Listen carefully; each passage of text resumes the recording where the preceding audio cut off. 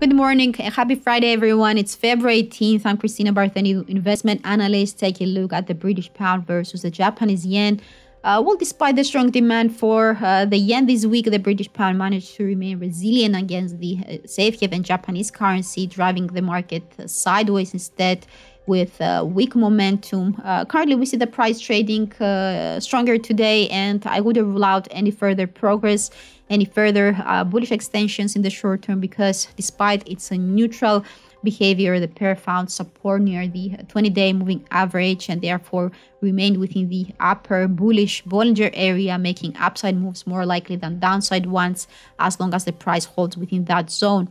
Of course, if we look at the momentum indicators below the chart, the RSI and the MACD are still lacking direction, but the RSI is still clearly above 50 and the MACD is still fluctuating above its red signal line. While if you look at the stochastics, the green percentage K line has crossed back above the red percentage D line, suggesting that buyers are still eager to drive the market to the upside. However, in order to attract new buyers into the market, the pair will probably need to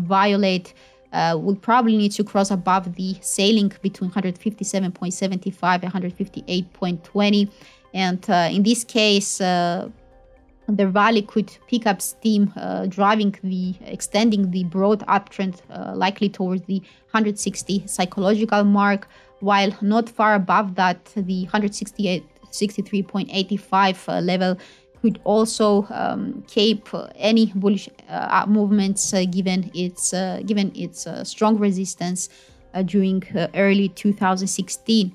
Now, if the bearish scenario takes place instead, with the price crossing below the 20-day moving average, where the 23.6% Fibonacci retracement of the uplift from 148.96 to 157.75 is located, that is around 155.68, then the focus will turn to the 38.2% Fibonacci of 154.40, unless the 50-day moving average manages to block the way.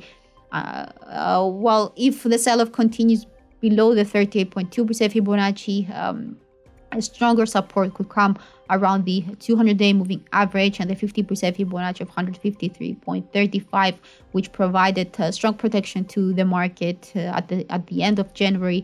While not far below that, we may see another exciting trading around this ascending trend line, which is drawn from the 2020 low of 124. So any violation at this point could raise some concerns about the broad positive trend in the market, and therefore could motivate fresh selling, stronger selling, likely towards the 148.96 low, unless, of course, the 61.8% Fibonacci of 151.75 comes to the rescue.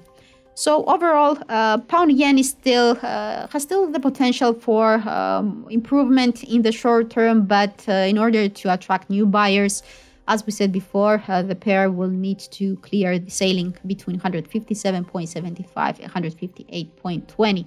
Otherwise, the sideways move could continue, and selling interest could only grow once the pair drops below the 20-day moving average and the 155.68 level. So that's all for pound yen today. Thank you for watching and have a great weekend.